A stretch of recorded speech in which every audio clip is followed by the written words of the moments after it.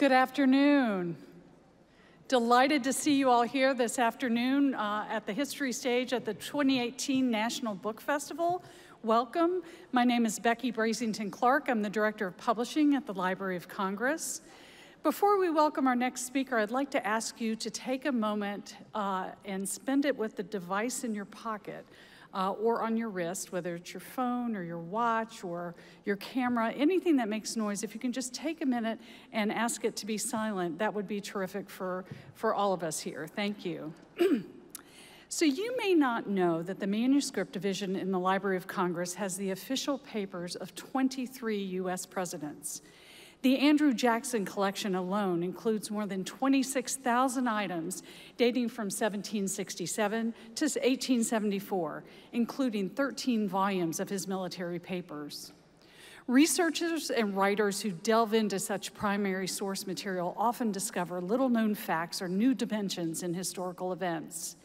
These discoveries, whether shared in books, documentaries, podcasts, or movies, keep us connected to the history that continues to shape our nation today. History really comes alive in the works of talented storytellers like Brian Kilmeade. Fellow best-selling author John Meacham speaks of Kilmeade's gift for narrative and intuitive feel for great stories. Indeed, Brian's latest book, Andrew Jackson and the Miracle of New Orleans, has received heaps of praise from a long list of literary luminaries. Jay Winnick describes it as a tour de force. Douglas Brinkley calls it a riveting introduction to one of the seminal battles in U.S. history. And Brad Meltzer calls it a wild, page-turning history of one of America's most fascinating battles. But nothing speaks as powerfully to an author's success in telling a good story as do comments from readers like you. Of the more than 800 reviews I saw online for this book, most had 5 stars. One reader wrote, "If more history were related in this matter, there would be more history buffs." Another said, "It almost reads like an action novel. In fact, by the time I got to the battle, I couldn't put it down." Another said, "This is a wonderful and fast read for history buffs with an interest in Old Hickory." And finally, "This action story is a well-researched page-turner, and it's true." Now, you're going to get a special treat today because Brian is going to take questions following his remarks. So if you'll please hold your questions to the end of his talk, that would be great. Please join me in giving a warm welcome to a passionate student of American history and a gifted storyteller, Brian Kilmeade.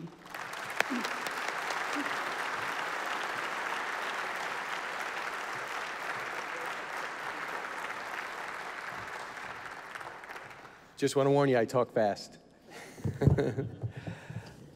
Hey, thanks so much for coming here. I know there's a lot of great attractions. I'm thrilled you guys decided to spend some quality time with me. We have some audio-visual portions of this presentation because I'm a TV guy with a radio show. I also like to tell stories to give you an idea of what's coming your direction. So before the book launches, Fox News, Fox and Friends says, "Hey, Brian, put together a 3-minute piece to give people an idea of what they're gonna get, and I'll roll that for you." When I first started saying to myself, I love to do books, I did The Games Do Count because I had a sports background. I was started as a sports guy. I thought, if you didn't go pro, did we all waste our time? If I didn't become Joe Montana, am I wasting my time when I could be doing other things? And it turns out most of us don't become professional athletes, so why do we do it? So I wanted to show people the games do count and talk to 73 people about what they didn't accomplish in sports, but what they tried to, but what paid off later down the line. Then I came out with It's How You Play the Game. So I wanted to weave in people of history from Teddy Roosevelt to Abraham Lincoln, what they did in sports, believe it or not, that paid off to what they became, even to Steve Young and great athletes like Evander Holyfield and people like you and I who didn't go pro, assuming there's no professional athletes, and to prove it doesn't matter, that life is what you experience, how you handle it. You might be set back, but you're never down unless you decide that is it. And what do you learn from failure or not getting success? To come at it from another direction. Go at it again, and don't give up. After that, I was done. And then I started understanding the reason when we were born in this country, we really hit lotto. We're not a perfect country, but man, we are pretty great. And even though we do make mistakes, for the most part, we are on the path to getting better. We're willing to correct. And the reason why people misinterpret what we're doing in this country is because we have our fights in public. We let it out, but we all unify behind this principle of understanding that there's no country like America. And after reading great history books from Dave McCullough, like John Adams, and seeing him bring him to life, when he talks about John Adams coming into New York and is complaining that everybody's rude and in a rush, I go, wait a second, they still are. And I thought, wow, history in today, if I could bring some humanity to this story, I can't do what Dave McCullough does. I can't capture a famous person like Adams or John Meacham when he grabs Bush 41 or Andrew Jackson. I don't close that book and say, I could do better. I'm not that arrogant. I don't close Grant after reading Ron Chernow for a book and say, wow, that was okay. I think it's great. So what I thought I'd like to do is point out things in America's past that shows you or I are what make America. As much as we love the Founding Fathers, they live up to the hype. But the people behind the Founding Fathers made our country what it is. And that's why I came up and I looked at this for 20 years. I got it. George Washington's Secret Six, the spy ring that saved the American Revolution. Those aren't my words. That's what Washington said. To see a farmer, a bartender, a printer, which was like a journalist, a grocery store owner, and a socialite combine forces in 3.5 years to bring down the British and infiltrate their headquarters and do it in a way that helps us win the Battle of Yorktown, allow the French to land in America without being confronted by the British, while outing Benedict Arnold before he could turn over West Point. I thought they lived and died in anonymity. If I could highlight their struggle and what they did and the credit they didn't get, maybe I could tell a story that America could relate to. And so-called average everyday Americans turned on average everyday Americans, because the fact is, without us, there is no America. As much as we love the men on Mount Rushmore, the people that made America are everybody else around Mount Rushmore. So George Washington's Secret Six opened up what I thought was a venue. Take the Founding Fathers, let the geniuses like Meacham and Brinkley and Chernow tell that story. But what if I bring out other elements? So I came up with Thomas Jefferson and the Tripoli Pirates. Now, my problem with Jefferson is he accomplished so much. Where do you focus?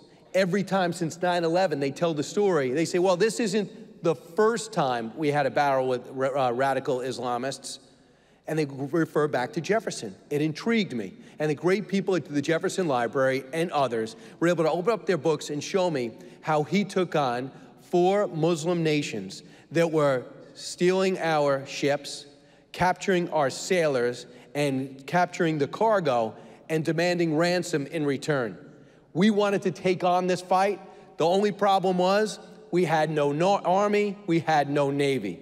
So I came up with Thomas Jefferson and the Tripoli Pirates, because the so-called pacifist presidents that did so much, from Secretary of State to Declaration of Independence author, never really talked much about how he took on this unpopular battle, but in the end was praised by the Pope of his time and gave America international prestige. So here's a look right now of Thomas Jefferson and the Tripoli Pirates. In the aftermath of the Revolutionary War, America had won independence from the British, and that meant no more Royal Navy to keep its sailors safe at sea. The United States became vulnerable to a vicious new enemy whose extremist ideology we still face today: Islamic radical pirates. The year 1783. The United States were free but buried in war debt. They needed to build an economy from scratch using their greatest asset, trade. The most important passageway, the Mediterranean Sea. But danger lurked right off the North African coast. A new enemy would await: pirates from 4 Islamic nations: Morocco, Algiers, Tunis, Tripoli. Without a navy for protection, its merchants were helpless and vulnerable at sea. Pirates captured our ships, plundered our cargo, and turned the crew into their slaves, held for ransom that no new nation could afford to pay. Without trade, America's economy would surely collapse. Congress tasked 2 future presidents to come up with a deal: John Adams and Thomas Jefferson. They'd meet Tripoli's ambassador in London face to face.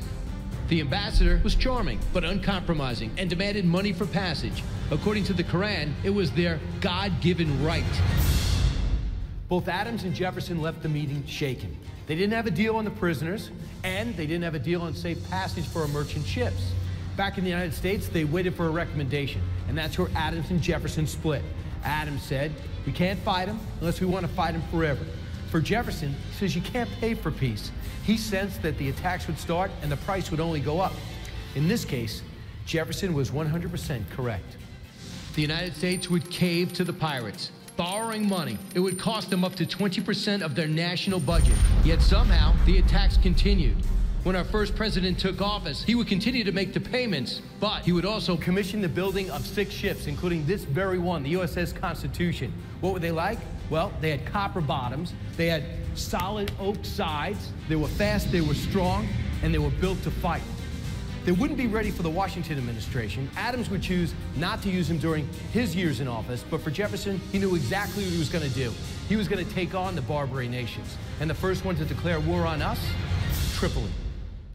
Without congressional approval, all Thomas Jefferson's new Navy would be permitted to do would be to provide security for the merchant ships and blockade the Tripoli harbor. The hope was to stop all commerce coming in and out and strangle the Tripoli economy, have a quick end to this confrontation. However, the blockade was ineffective. It was leaky. The Tripoli pirates knew how to get through. The corsairs had the guile and the knowledge and the guts to take on the Navy. Therefore, a quick end to this clash would go by the boards. But that would all change with this captain, Edward Preble. The training would get intense, and the confrontation would begin. Preble's boys were brave and brash. They confronted the pirates, harassed their ships, and took them back. Even flew up an American ship, the USS Philadelphia, that the pirates once claimed as their prize. Soon, the Navy sealed the harbor. Day after day, their cannons would pound the coast, but Tripoli's leader refused to budge. The Navy needed a more powerful force, both on water and on land. Enter William Eaton and a handful of fearless U.S. Marines. They launched the land war, recruiting mercenaries, enlisting the deposed Tripoli ruler and his fighters to march 500+ miles on foot. And after the trek, they took the port city of Derna in 2.5 hours. Eaton's stunning success surprised even Jefferson, although ultimately his victories would be stymied by a surprising source, an American diplomat named Tobias Lear. Lear would cut a premature peace deal with Tripoli, stopping William Eaton from taking Benghazi and Tripoli itself. In the end, it would be another 10 years and another president before we ultimately won this war. But in the end, the message was sent. America was a naval power, would fight for liberty and assert itself as a world leader, a position we still hold today. So that was the battle with Tunisia, Algeria, Morocco, and Tripoli, which is Libya. And at the same time, we have our confrontation with Libya, the overthrow of Gaddafi, what's happened since. And we begin to hear terms like Tripoli again and Benghazi again and the confrontation again. But if you look at Portugal, you look at Spain, you look at England, they had one thing in common. They wanted no part of this battle. But our country, just a couple of decades old, a couple of years old, was in a confrontation. We had to wait for a president. We had the Articles of Confederation. And once we had that president, he did not want to act. The next president says, we can't fight these guys because I've seen the look in their eye. They're going to fight forever. And they don't represent the Muslim people. These people, the Muslim people, were oppressed by horrible leaders. They're great people. Our ambassadors loved the people of these nations, but they hated the leaders because they were corrupt and oppressive. For William Eaton, you know Jefferson, you might know Edward Preble, but for William Eaton, here's a guy who's self-educated, put himself through college, became this warrior, and then kept pitching to President Jefferson. Hey, Mr. President, I could go get a handful of Marines, I'll go get some mercenaries, and I'll take these countries. I know what makes them up. We'll take them out. Jefferson said, hey, calm down. I got the ships. We'll be okay. Well, just a sea war was not going to do it. Finally, he gets him about 1,000 muskets, a little bit of money, sends him into Egypt. He gets a land force together with Presley O'Bannon, and they do something that all those other nations couldn't do. They took on the Muslim terrorists, and they overthrew them. And when they took Derna, you know what they said? Guys, I'm not your leader. Go do what you want. Open up shops. I'm not going to oppress you. But we pulled out early again, leaving those people back to the old leadership. And then it took Madison to go back because they started taking our guys again to settle everything up. And in case you think this is an American author thinking that America's great, let me tell you what Pope Pius said at the time. By the way, it's Pope Pius IV. I thought 3 Pope Piuses would have been enough, but they need to go back to Pius again. The Americans, with a small force and a short space of time, have done more for the cause of Christianity than the most powerful nations of Christendom have done for ages. So we acted. Next thing you know, we're in the War of 1812. But I thought also Jefferson, a deep thinker, an intellectual who was asked to get a militia together for the Revolutionary War and said, I'm more of a thinker. He knew the rest of the world was watching.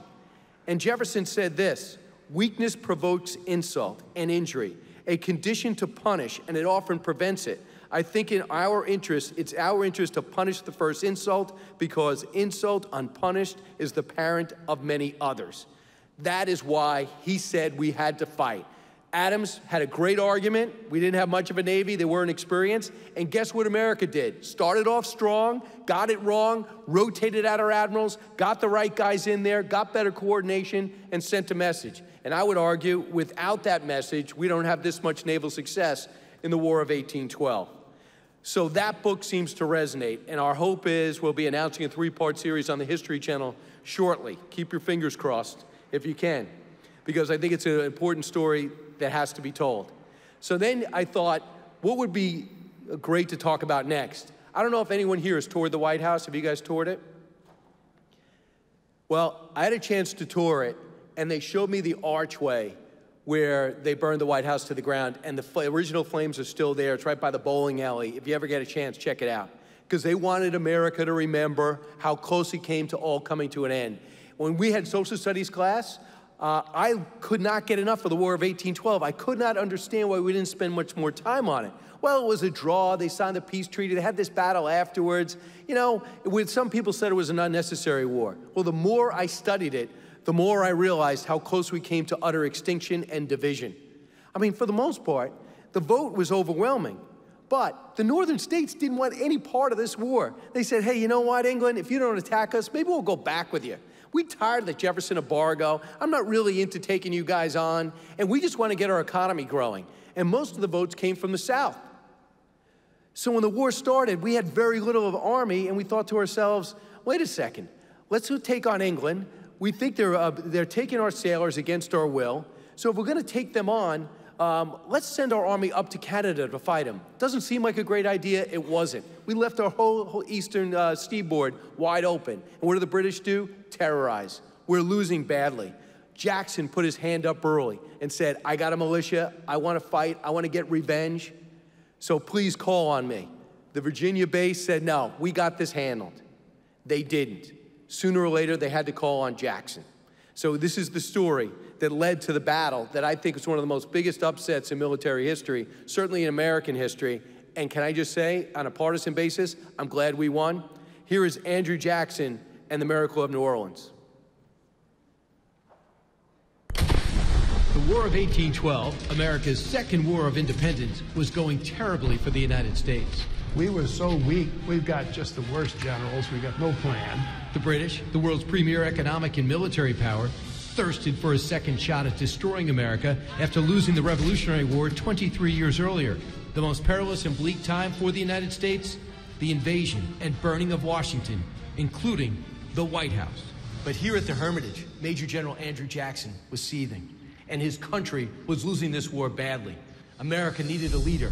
Without a standing army, for President Madison, America's utter future hung in the balance. He found his leader in Jackson. His greatest challenge? Stopping the British forces from taking New Orleans. If you lost New Orleans, and if the British controlled the great city, you lose the entire Mississippi River, and you lose all of our western frontier that we acquired through the purchase, so we wouldn't have been able to do westward expansion. The plan? Build a wall, dig a canal, fill it with water, and wait for a British charge. This berm, this protection, this wall was built in a matter of weeks, miles long, to protect Andrew Jackson and the American troops. Over there were thousands of British troops. What they wanted, that was New Orleans. What's at stake? The future of the country. His mishmash of troops that comes in, part Choctaw Indians, Kentucky and Tennessee militia, Beale's rifles, and free men of color, they're not going to go out and engage the British. Jackson knows that would be suicidal. Any expert would tell you Jackson's ragtag army would need a miracle to stop the British from spending Christmas on Bourbon Street, and Jackson knew just where to go to ask for it. Why would I be outside a convent when I'm trying to tell the Battle of New Orleans? Because this isn't just any convent. This is the home of the Ursuline nuns. It dates back hundreds of years. They prayed for Jackson's success. And among the people who think that these nuns brought him a miraculous victory, Major General Andrew Jackson himself. It's the miracle. It's praying for a miracle, the Catholic Church and the Battle of New Orleans. I mean, that is where we know that there was divine intervention. And that divine intervention would reveal itself in the final fight, January 8th, 1815. This becomes a bloodbath here. The corpses, when now we're just looking at green grass, it was the beginning of the end of Britain and in many ways the birth of modern America. Jackson's forceful leadership would help record one of the most decisive and stunning upset victories in military history. When Andrew Jackson left his estate before the War of 1812, he was known locally. When he was done winning the Battle of New Orleans, he became a national star, maybe the most famous person in America. But more importantly, his win sent a message to the rest of the world that we would fight relentlessly and furiously for freedom. As for Jackson, he would ride that fame to 2 terms in the White House and go down as one of the most consequential and influential Americans in our history. And that's this, the hardback that came out last year, Andrew Jackson, The Miracle of New Orleans. So if you think about it, the army that just beat Napoleon, Wellington's Invincibles, they get together and they say, let's just wipe out America. Let's stop America from growing past the Mississippi River. We are gonna stay, and we're gonna stop this growth. They saw us as a rival, they saw the potential that we could have, and they thought they had it. Now, in case you thought that I'm overestimating that, here's what the British Foreign Secretary said while they're trying to negotiate the Treaty of Ghent. I expect at this moment that most of the large seaport towns of America are laid to ashes. They were in possessions of New Orleans and have command of the Mississippi Valley, Mississippi River and lakes, and that the Americans are now little better than prisoners in their own country. So what stopped that from happening? Andrew Jackson, this instinctive military leadership. He didn't come from the academies. The guy was brought up outside the so-called Virginia base or the Boston power base. Either one of these. He was the first outsider to actually rise to prominence. And what did he go through? And I didn't realize this till I started researching it. What he went through was the ultimate and maybe the first rags to riches story. I mean, his parents come here from Scotland. His dad dies before he was born. His mom raises 3 kids by just basically being a housekeeper for other people, doing whatever she can to get through very tough times in the Tennessee/South Carolina area. And then when it's time for the war, the older son, they knew one thing, they didn't like the British, because they're Scottish. He goes to fight, he dies of heat stroke. So the 2 13 and 14 years old, Robert and Andrew, start becoming couriers in the Revolutionary War. Well, they get caught, followed back to a house, and a British soldier says, clean my boots, to both brothers, and they both say no. Up come the sword, down goes the sword, right to the brother's head, a direct hit. Andrew puts his hand up. He'd have the scar the rest of his life, but he was able to parry the blow. They went to prison after walking 20 miles after they take their shoes off in the winter. They spent a couple of years there, but you know what stopped them? The mom was relentless to get him out. But by the time they got back to their house, they were so sick that Robert died. And it's just Andrew and his mom. So they need money. So she goes to a cousin to earn money. A trunk ends up on the doorstep of Andrew Jackson's house. It's his mom's stuff. He still lived and died without knowing how she died. He is alone at 14 years old. A war veteran, you could say.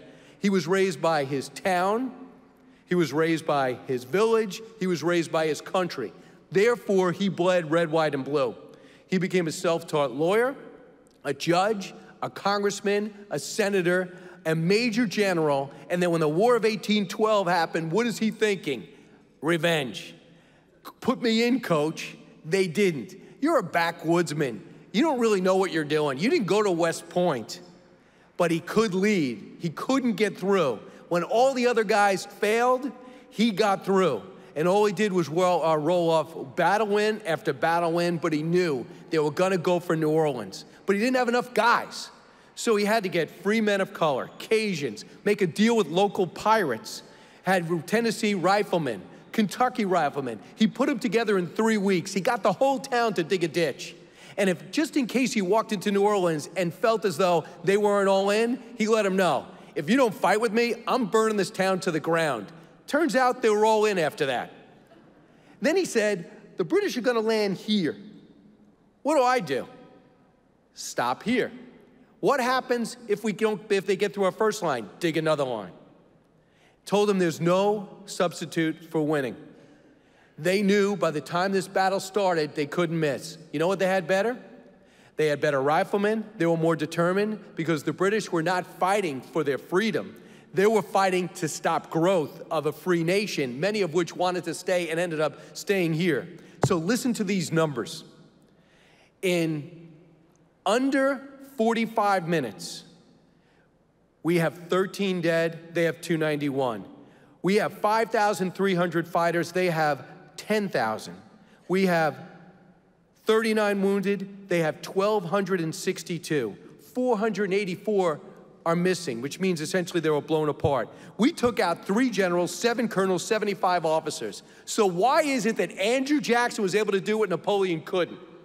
Because I believe on some level, America was meant for something special. To be the beacon of freedom for the world. It doesn't mean we're perfect, but it means we're like no other, and it means we have a responsibility to do so. And for those who say the battle did not have to be fought, because that's what they taught us in school, this is what Jackson said.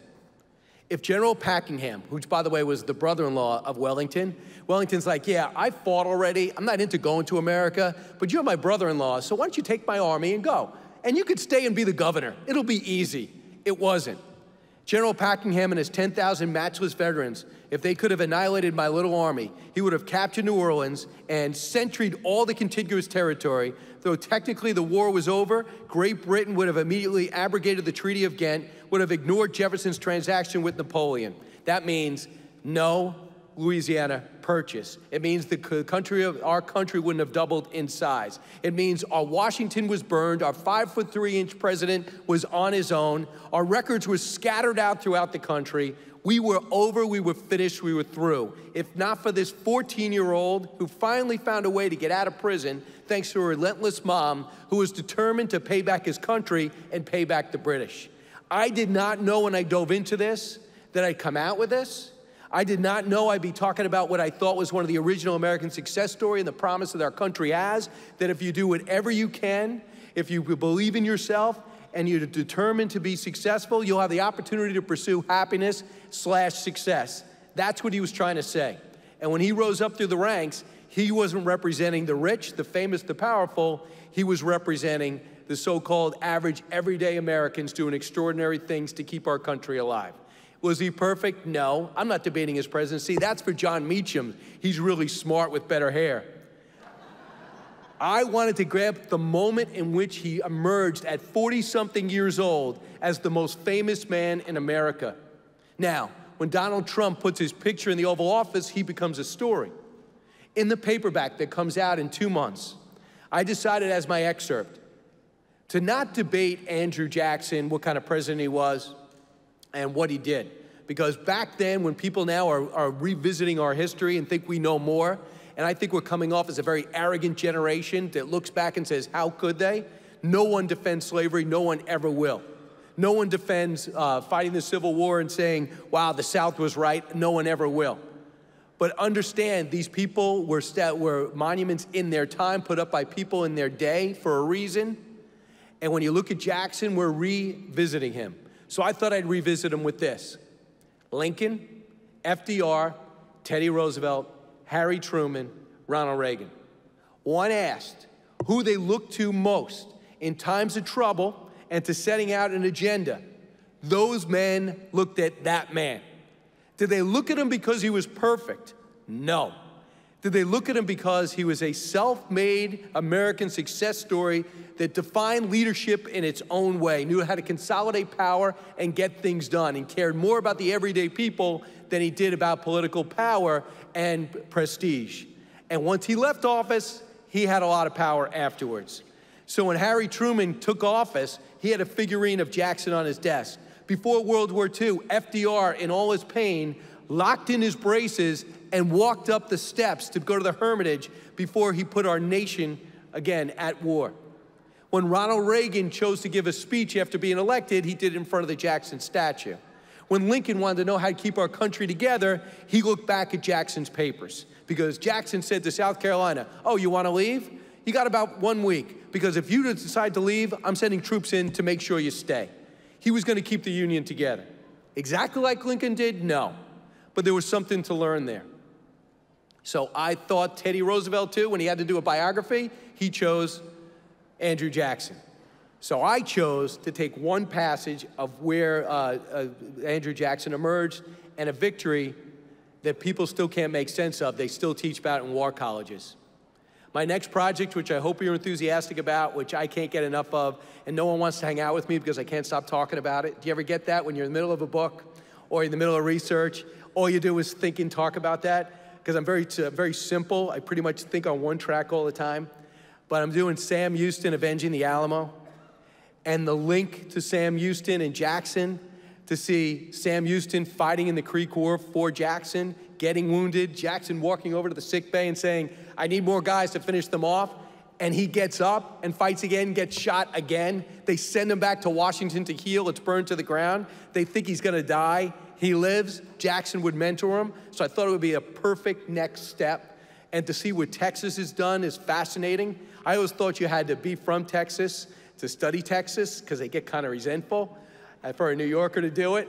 But I'm finding nothing but open arms, and I cannot wait to tell that story, and I hope you like it. What I try to do in my books, I don't try to impress you with a vocabulary. I don't try to get you caught up in the background and the smell in the air.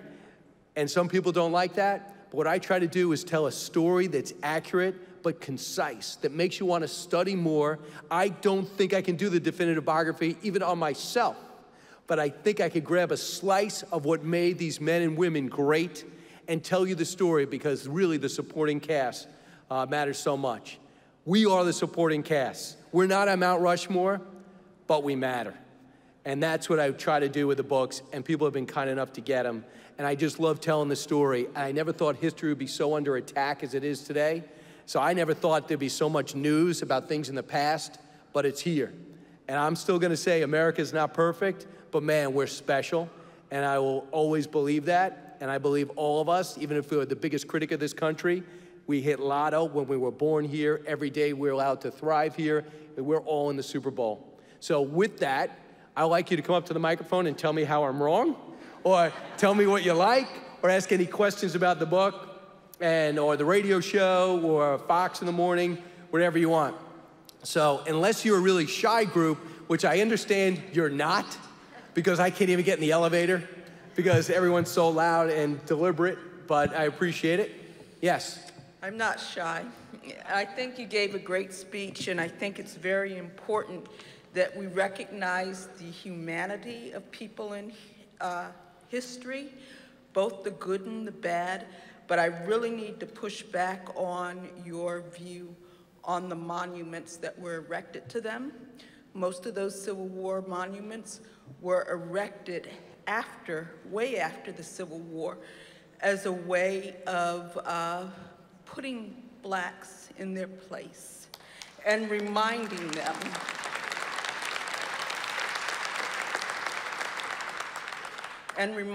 them of their history in a negative way. I'm not for getting rid of the monuments, but I am for putting history in context. Well, let's talk about this. Great point. And if you read Grant, it really comes home. Yes. Because Reconstruction is so underappreciated and underreported. As a white guy whose family wasn't even in America at the time, I'm horrified that a country this great could rationalize slavery, to be honest. I don't know what to say about it. And I think a lot of white people in America feel the exact same way. But I love, I interviewed Jim Brown, I did a show with him for 5 years. I interviewed him Tuesday. And he said, yeah, we came from slavery, but look how far we've come. And he says, when it comes to back then, no one will ever justify slavery.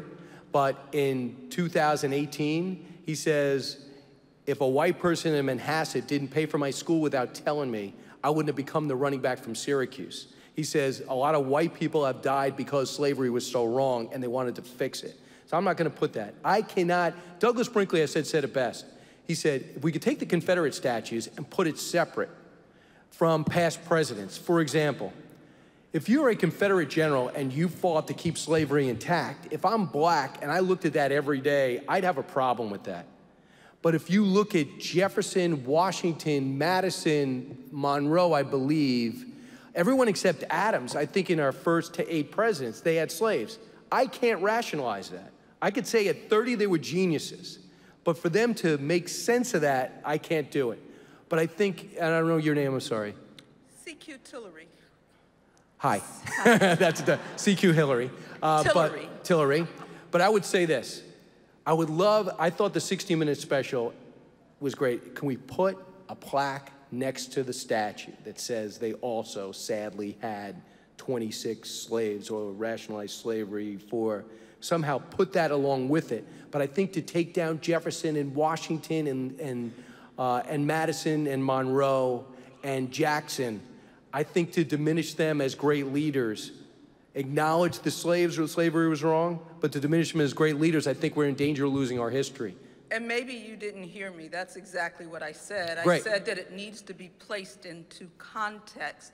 And I think that along with some of those Civil War leaders and generals, we need to put up a statue to Harriet Tubman, the first woman, black or white, who led a regiment of soldiers into combat. Absolutely. We need to acknowledge that it was African slaves that shared the cure for smallpox. We would have lost the American Revolution had we not had the smallpox injections. Did not know that. Soldiers were dying of that. But women and blacks and Mexicans have become hidden figures in American history. And when we unveil those hidden figures along with the people that we accept, then we have the whole picture of what makes America great and continues to make it great. Thank you.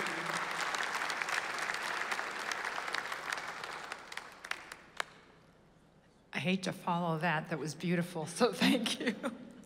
I'm just concerned with Jackson's wife. I don't know if she had been married prior, but there's a big scandal around her and their romance, and I just wanted to know if you had done any research on that. Or not heavily, but by the way, they have life-size things at the Hermitage of the wife. The wife was like 4'9". He was like 6'3". Yeah, she was Rachel. Rachel.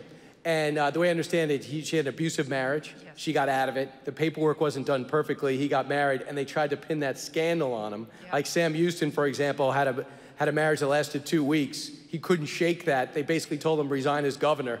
So those are the good old days in terms of scandals. But that was it. It's more of a paperwork thing. They're the first husband. They tried to sully who they became. But you know what? When I hear about Ronald and Nancy Reagan, and you read about those two, Rachel and Andrew Jackson, it makes you, there's such a great marriage. These two had such great marriages.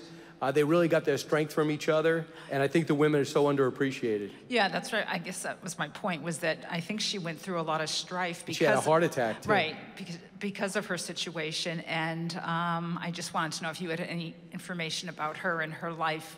A couple of things. She did not want to go to Washington, but went out to pick a dress for the inauguration, and basically had a heart attack right after. So he ends up going to Washington with his niece and nephew, and they were his confidants, because when he got to Washington, no one wanted him there. They didn't like him there. They thought he wasn't worthy of the office. John Quincy Adams wasn't even there to transfer the power. He left early. When Jackson got there, no security. They wrecked the place like it was a frat house.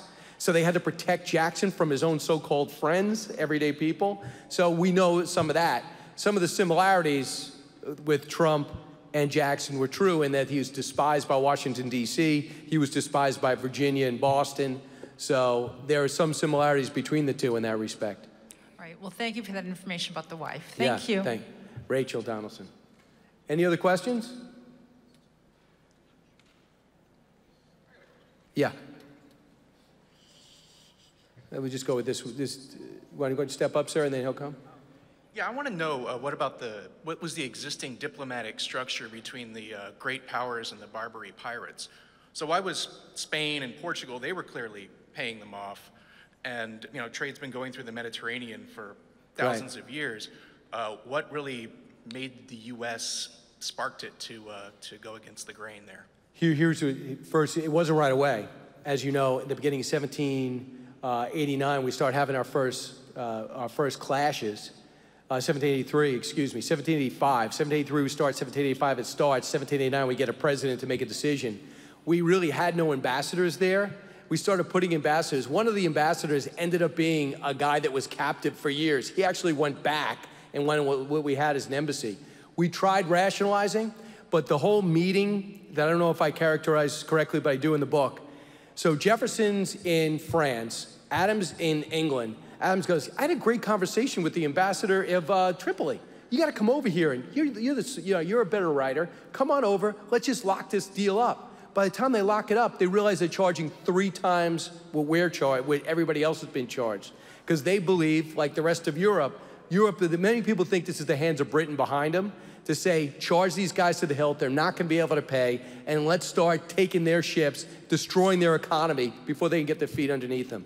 By the time Adams and Jefferson get into office, they do end up having ambassadors there. One was given 2 weeks to get out of town or you're going to be held prisoner, so he just left.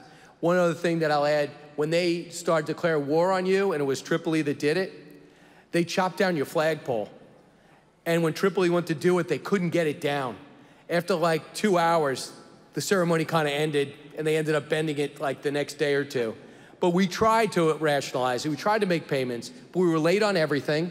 It made it extremely stressful with the ambassadors. Number 3, when Jefferson took over, he said, all payments stop, let's see what happens. And what happens is they declare war. Jefferson goes, now I got no choice. I got to go in with my ships. I'll blockade. If he basically baited them into declaring war on us, because when the payments stopped. All right. Thank you. Thank you.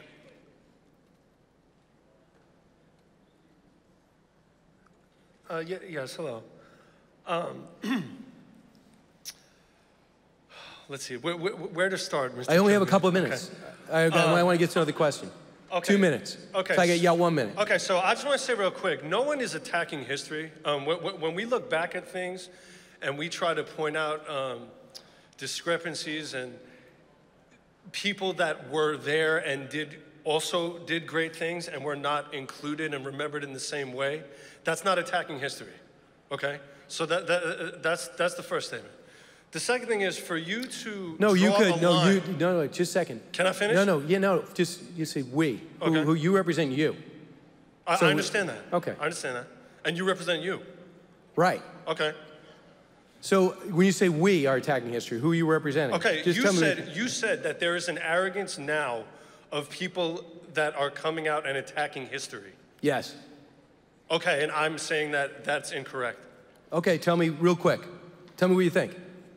Okay, well, like I just said, for the woman that first came up to point out that the monuments that were created after the Civil War that were put up by white Southerners to say to people, I'll cut right to it. What do you think should happen in Jefferson? What do you think should happen in Mount Vernon? What do you think should happen in Monticello? Okay, excuse me. Those are different things. Because, okay, different. That's the difference. There's a difference. So okay. And first of all, I didn't say Confederate monuments should all be torn down. I didn't say that. They could be in museums. First of all, you had a war fought, the side lost, by the way. So what are you honoring, number one? But aside from any of that, my other thing is, for you to draw lines, and I appreciate your passion for history, I appreciate the books that you've written, the stories that you tell are very important. But for you to draw lines like you did in your videos, like you're mentioning Jefferson and the Tripoli Pirates, and you draw a direct line saying Muslim nations to ISIS now.